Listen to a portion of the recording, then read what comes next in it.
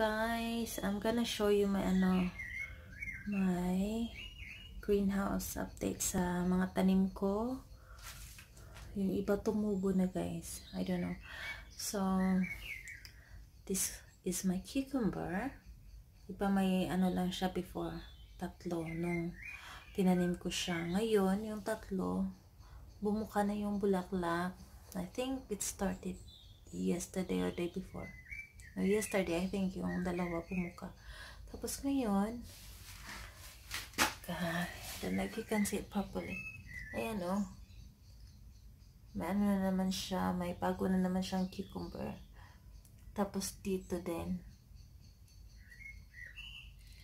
Tsaka yung parang yung mga cucumber niya, parang may mga babies sa tabi-tabi. Don't know if you can see it clearly. Tapos ito. So, tumaas siya. Tapos dito, tingnan niyo. Oh my goodness. Tumubo na siya. Ano ba to? Basil. Lumaki na siya. Tapos itubuan na sila. Ito naman yung onion. Tapos ito yung onion. Ito ano to siya? Dill, I think. Dill. Nung May 16 ko lang siya tinanim. Tapos ito yung beetroot.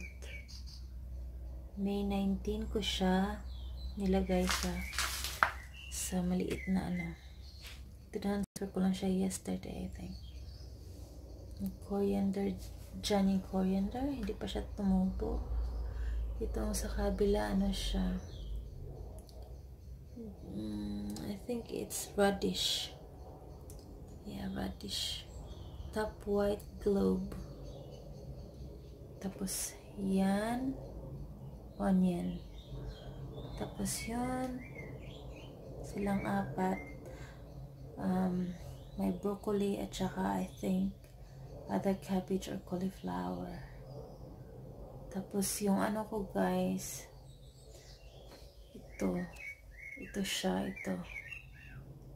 Yan yung ko, yung string beans. String beans. Ano siya?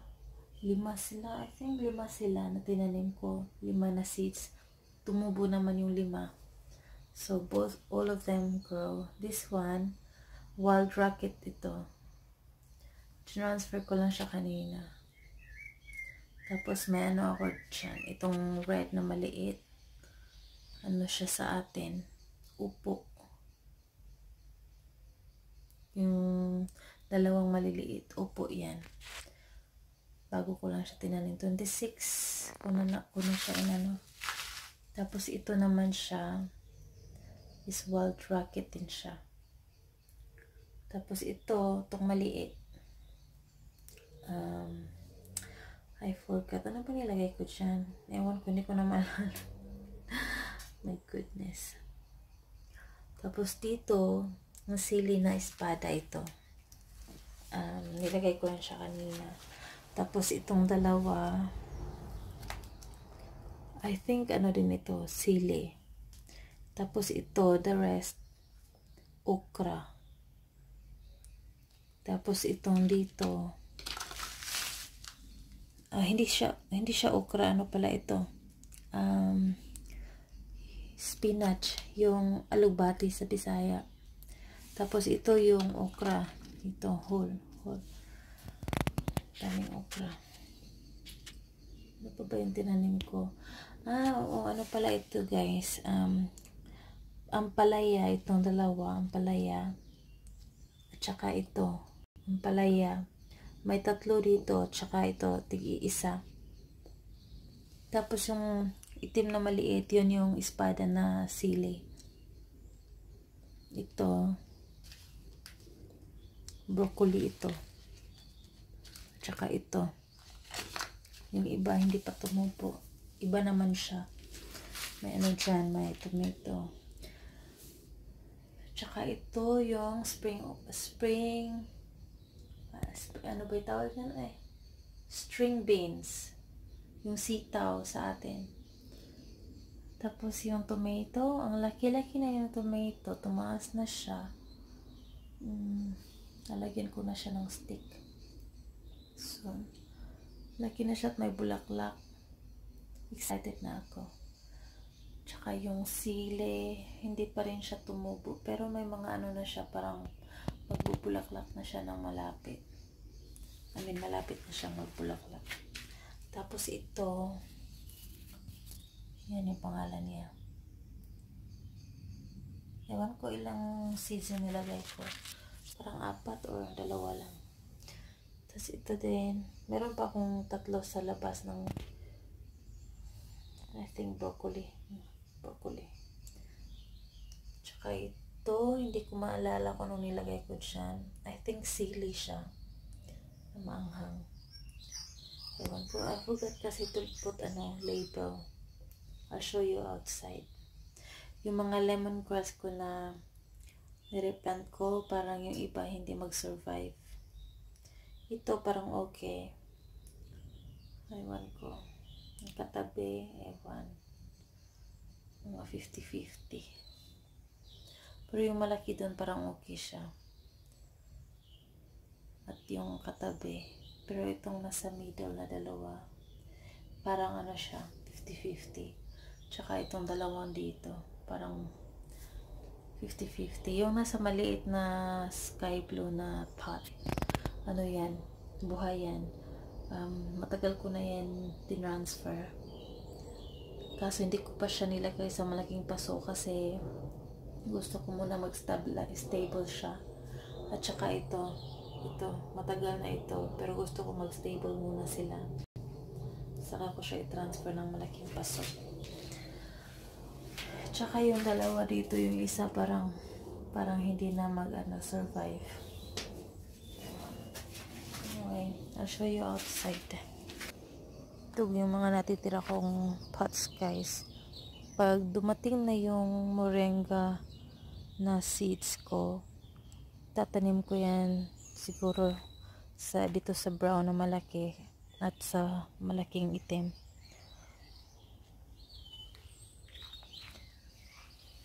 Ito yung update ng aking carrots. At ito ay ang goji berry. Wala, saan na yung label ng goji berry? Pinagtrip pa ni Luke. Ando pala sa kilid. And yung strawberry. Ito medyo maliliit siya ng bunga. Hindi masyadong malaki ang bunga nito. Tingnan mo. Ang cute. Ayaw niya sa ewan. Ito, ang tagal na nito. Namamatay siya tapos nabubuhay ulit.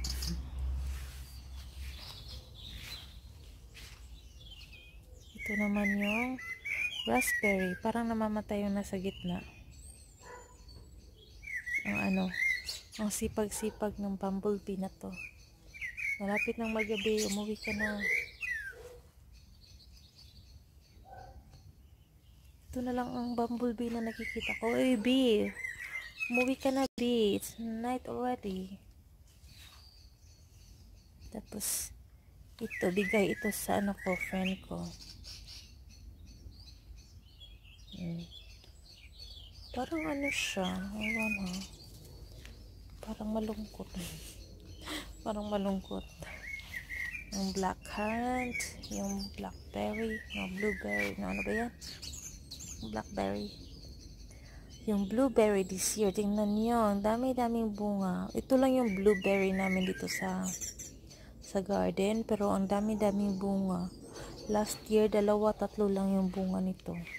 This year, ang dami. And I'm happy.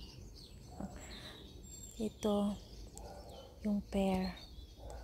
Tumubo naman siya ng konti. Sana mamunga siya this year. Pero I don't think so. Tapos itong 3. Parang may kale ata. Kale at saka I think I remember. Parang kale at saka siya. Broccoli.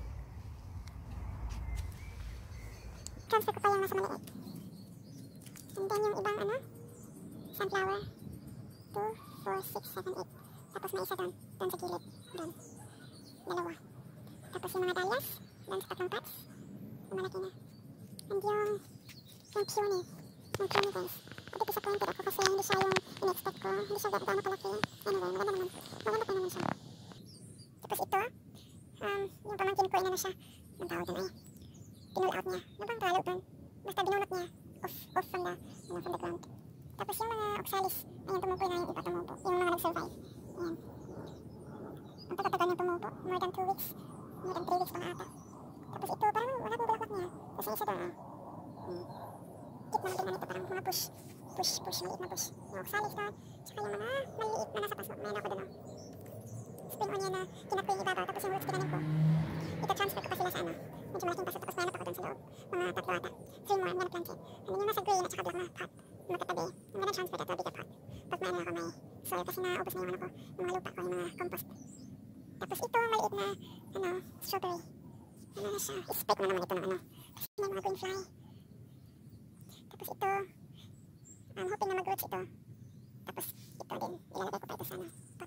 So, isa lang, kada plant, isa lang na runner na ina-allow ko kasi sobra naman pag pag dalawa kinakat ko na siya, pag more than 1, tapos doon. Kasi yung nasa black bucket, 3 siya na plant na strawberry. Tapos dito rin 3. So, marami naman siyang bunga, tingnan nyo. Diba? Hopefully maraming bunga this year. Meron pa ako dun sa kabila, tignan natin. Ito naman siya, nagkukunti-kunti ng strawberry niya, parang hindi na siya nakatubo. Maliliit yung bulaklak. Parang hindi siya ganun ka-healthy. Medyo malamig guys. Tapos ito naman, medyo okay naman ito, medyo healthy. Pero yung niya, yung bunga niya parang hindi siya malaki. Hindi siya malalaki. Walang meron dito. Wala siyang rana ito. Buti naman kasi ang niya, parang hindi siya mataba. Tapos ito, medyo malaki yung niya. May rana siya, ito. Ito is maging rana siya. Pag tumubo na siya, i-submerge ito sa paso. Tapos na siya mag-roots. Tapos, pag malaki na yung roots, pwede na siya i-transfer. I-transfer. Tingnan mo, ang salarin. Ang salarin, kaya hindi nag-ano yung mga ano ko. Mga laman ko dito. Kasi ito, ang slide na to. Ayun mga ano ko guys, mga rose ko. Ito siya, yellow ito. Tapos ito, may pagka-yellowish, more white and yellowish na light. Ito mas maliit na yung red one, ewan ko. I think yung ano ito. Yan lang yung nag-survive ng mga ano ko. Mga tinanim ko na from cuttings. Ayan, mga tanim, bugs. Tapos ito, pink na rose. I-spray ko sana siya ng ano, yung green fly ba ata. Tingnan mo, may ano siya. Aphids pa yan, ewan ko. Kaso baka mamatay yung mga bees. Pag nag-spray ako, kaya naawan na ako sa mga bees. Tapos ito, ganda na kulay ito. Bigay yan ni husband sa mother-in-law ko ng Mother's Day. Nung sa ano ko, maybe 2-3 years ago. Yung iba ako yung bumili, tsaka yung iba binili ng hubby para sa akin. Maganda yung nasa labas din, doon sa gate. Ang dami-dami. Wala siyang pinit. Para siyang climbing. Tapos ito yung mga oxalis, naka-fully in line sila. So that's it for us today, guys. We are now going to bed. Or Luke is going to bed. He's sleepy. Good night. I hope you enjoyed watching. Please like, comment, share, and subscribe. And have a good night's sleep. Good day to everyone in the Philippines. And good night to everyone on the other side of the world. Bye. Say bye, Luke. I know you're sleeping. Bye-bye, sleepyhead. Night-night.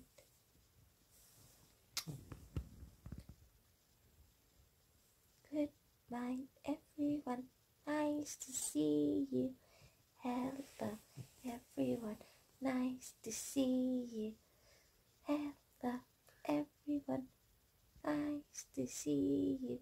We had a lovely time today. Na na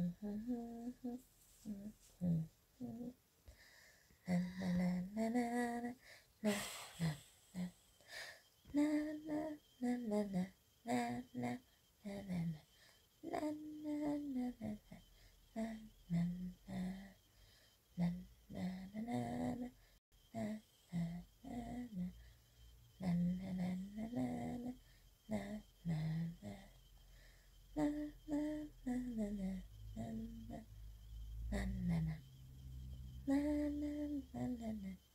na na.